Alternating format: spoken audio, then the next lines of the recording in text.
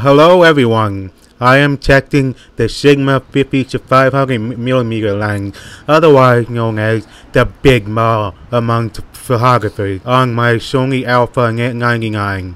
In this video, I am going to show you how far it zooms from the starting 50mm all the way to 500mm.